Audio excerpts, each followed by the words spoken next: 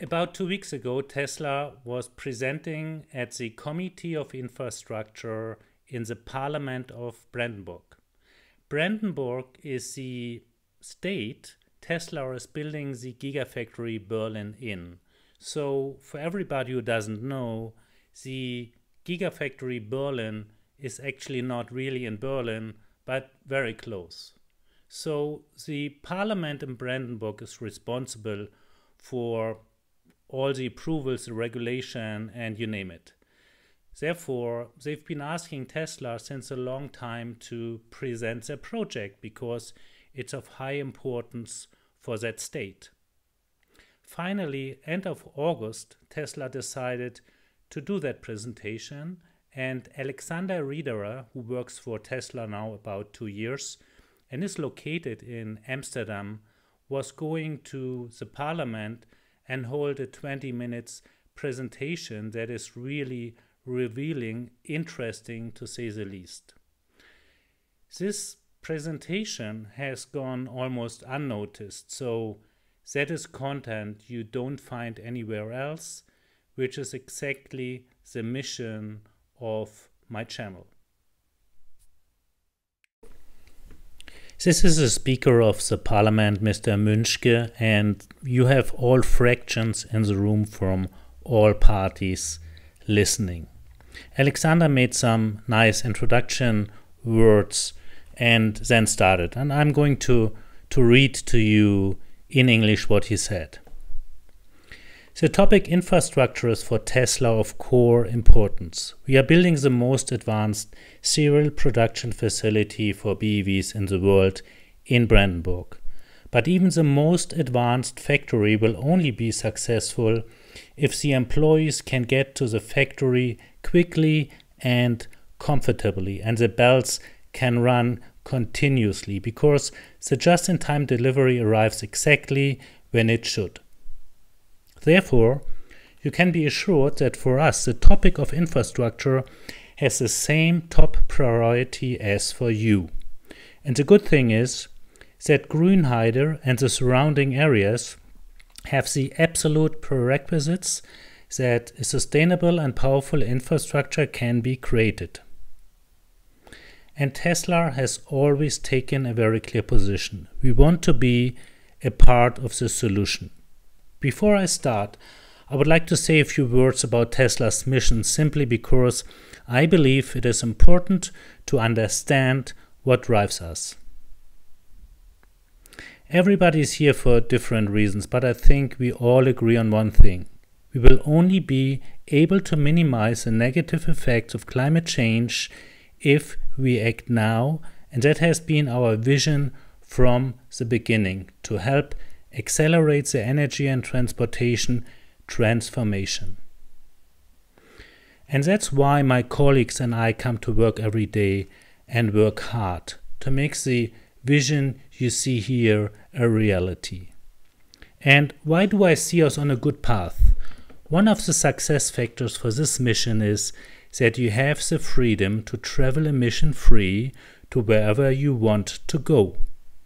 And that's why we launched our Model S in 2012 with a range of 420 kilometer, more than 420 kilometer, and we have been working continuously to improve the range, to make it more efficient and to increase the range so that we now have a range of 600 kilometer over 640 kilometers, which is an increase of more than 50% compared to 2012.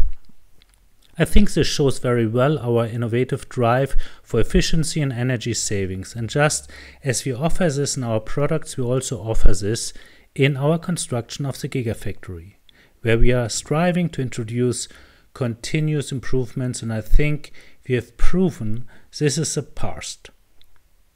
Closely related to this is the development of a charging infrastructure. We had the classic chicken and egg problem.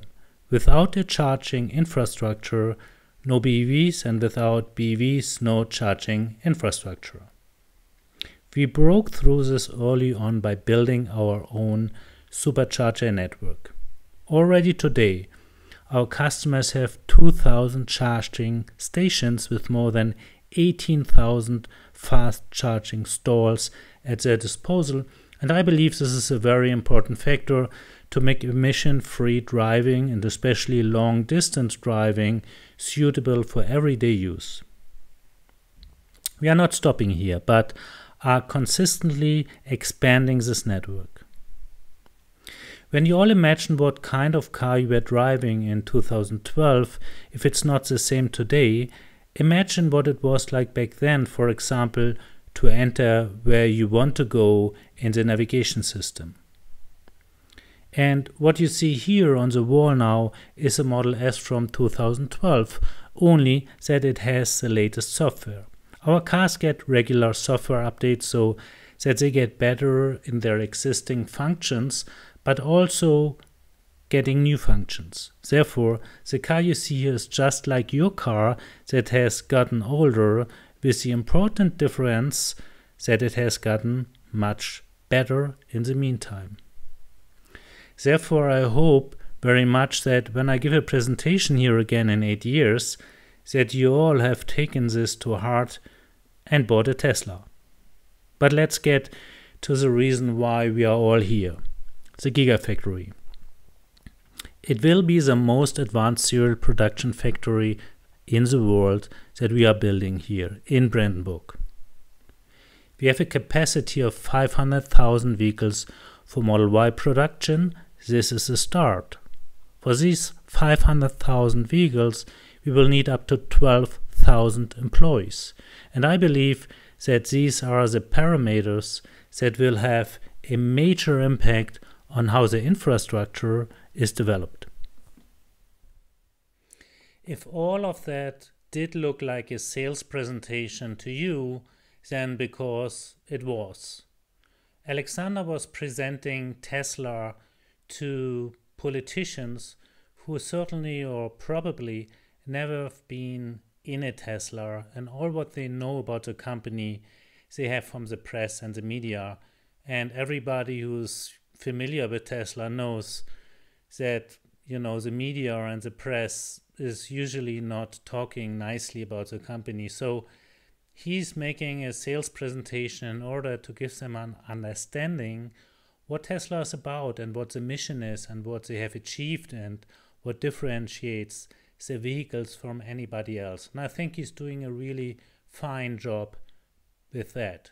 Interestingly is what he doesn't tell us. He doesn't talk about what is going to happen after the Model Y, because the Model 3 is definitely going to be, produced, manufactured, maybe even designed partly one day in Europe. And Elon has talked about that last week when he was in Germany. There are consistently rumors about a compact car that would suit very well the narrow roads in Europe as well, which is, I believe, another nice option for a vehicle to be developed for Europe. Alexander doesn't talk about that. He talked about 500,000 Model Ys to be produced every year and 12,000 employees that needs to be hired, and he outlines how important these employees are in the next section. The factory itself will use world-leading production technology and methods.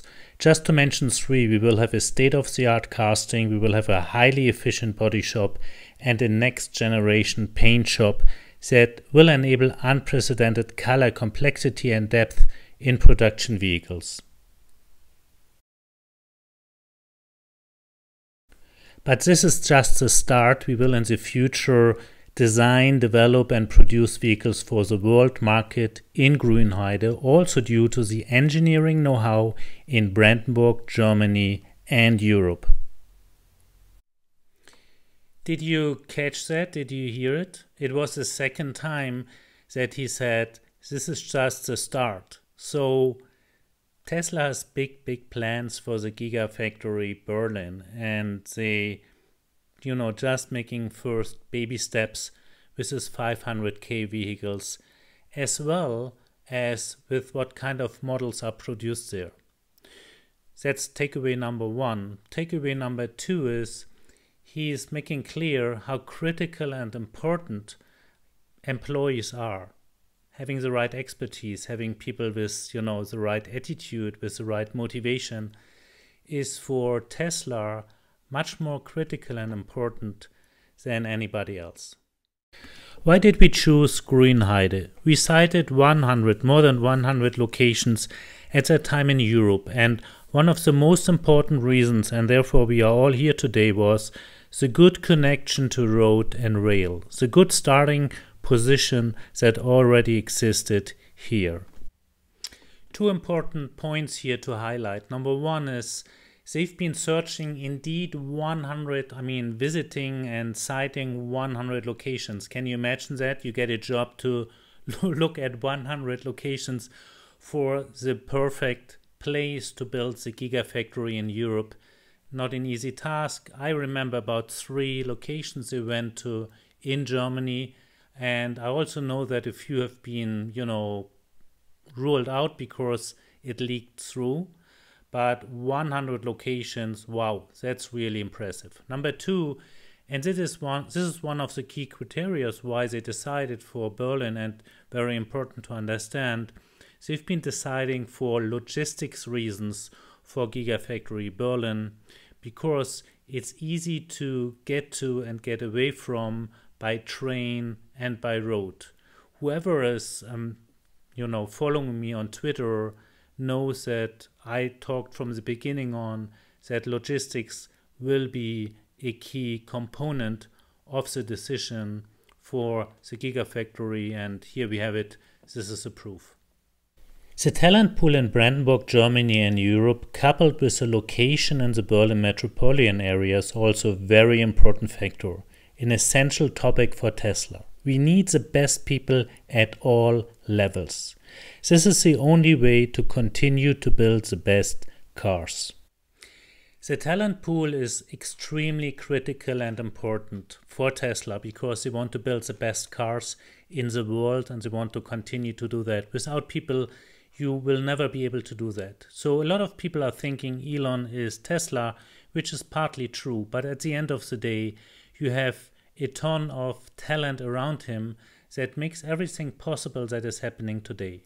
And what Elon would like to achieve in Europe and in Germany is the same. So hiring the best people is only possible at a place where you have the best talent pool. And being German, being an engineer, apologies for that, you have a lot of talent in Germany simply because people have been working for automotive companies since decades. And they are pretty sick about, what's happening with Daimler, with BMW and with Volkswagen, with Porsche. And they're really looking for an opportunity. So it was the right step to go into the backyard of the main competitors in the world. Yes, we have a Toyota and we have a Nissan and we have other large corporations, but let's face it, the main market, superior premium vehicles like BMW, Mercedes, and you name it, they are coming out of Germany and they are not coming out of Asia. So it makes a lot of sense for Tesla to invest here in Germany, and I understand the motivation, and it's clearly been a very important decision criteria, maybe number 1, to locate in an area where you find enough talent. And another further important factor is Germany's and Brandenburg's position in Europe what concerns the conversion of climate goals. Brandenburg's position in Germany as pioneer and conversion of the climate goals. When politicians have been asked why Tesla decided for Brandenburg, one of the main criteria and reasons they've been naming was because we have enough renewable energy available, mainly from wind in Brandenburg. So this is another criteria Tesla was really looking at, and I believe it's been indeed critical and important. A lot of people have been saying, in Germany everybody is done by coal, which is absolutely not the case and not true. In fact, you can select what kind of energy you want to consume. While in other countries you just depend on the mix, whatever you get. Here in Germany you have the option to the side. And this is also valid for the charging infrastructure. Personally, I'm only using 100% renewable energy if I can, and I know that the majority, 80-90% plus, from the energy in the superchargers is green energy as well. Actually, the main message that we all have to take with us out of this room is that, especially in connection with infrastructure planning, the factory is coming, and it is coming quickly. Another important point for Tesla is that we are striving to localize our supply chain. That does not only have the positive effect for Brandenburg that more jobs are created and more innovation is coming, but in particular with regards to infrastructure, that we contribute to an ease. And then another important aspect that everybody at Tesla works very hard for is to bring a long-distance semi on the European market, who will not only revolutionize the transportation business, but it will also contribute to supply the factory sustainably. Localizing the supply chain is a critical point, and I believe another criteria for the selection of the Giga factory near Berlin.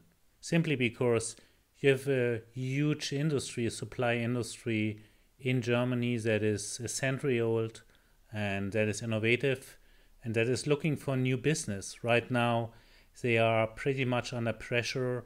We have bankruptcies and we have, a lot of companies are suffering from the recession the automotive industry is in before the COVID crisis did hit. So localizing has a huge positive impact for production. I remember very well when Elon talked about batteries that are turning about 4 times around the globe before they are used in whatever product. And that was one reason why he decided he wants to produce the batteries where they are going to be assembled with the vehicles. And exactly that is going to happen in Grünheide. Another interesting aspect here is that Alexander mentions the Semi as a sustainable vehicle for transportation. And he also made the case, and I'm not translating all of that, for a second exit from the Autobahn to the factory, as well as a second train station for the workers going back and forth to the factory. He also talked about living in Amsterdam and experiencing the huge positive impact it has to go with a bicycle to work, and that they would encourage thinking about, developing and building bicycle lanes around the factory, which I believe is a fantastic idea and makes a ton of sense. So all in all, he was trying to convince politicians to think a little bit out of the box versus that what they've been doing in the past. When we said in November that we go to Germany, that we go to Brandenburg, we go to Grünheide, many people have said you will never in your life in 2020 somehow start to build.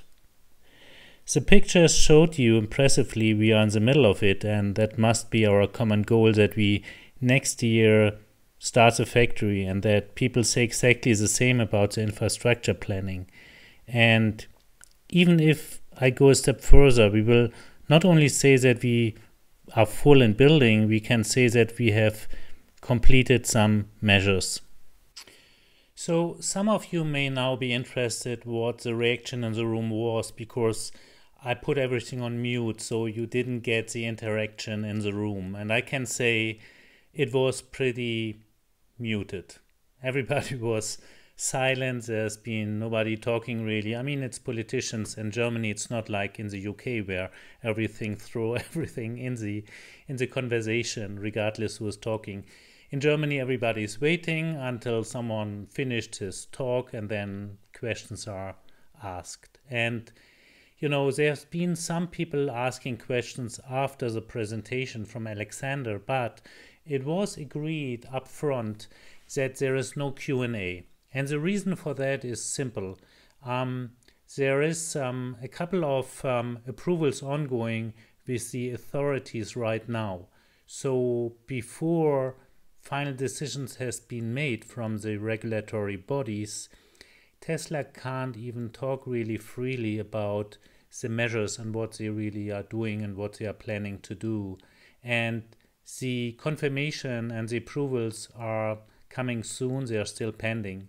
And there's also an open hearing on September the 22nd in Grünheide, where about 400 objections are going to be discussed. And you may frown now or fall from your chair, but 400 objections is not a lot, because every citizen can say, hey, I have an objection because I don't like noise and I don't want that the factory makes any noise.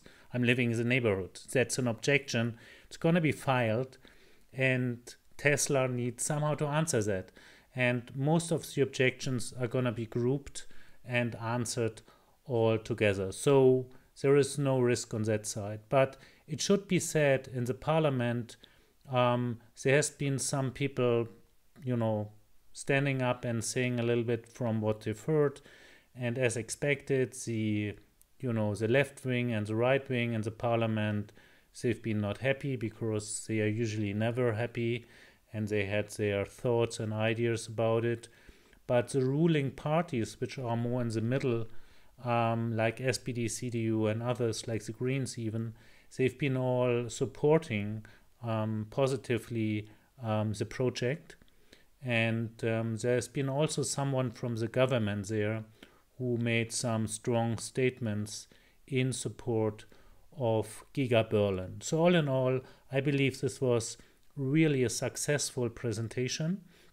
I want to thank Tesla for having done that, because here it comes. Nobody else is doing it.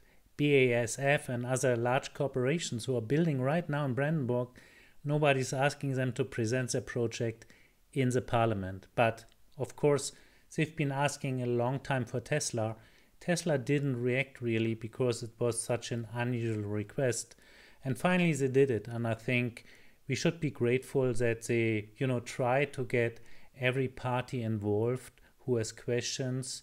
And they even invited all politicians at a later stage to, discuss in depth in certain committees all the questions and objections and their thoughts and ideas.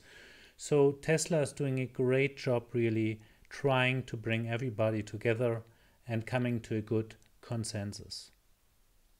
That's it. That was my video about the presentation at the Brandenburg Parliament. Hope you enjoyed it.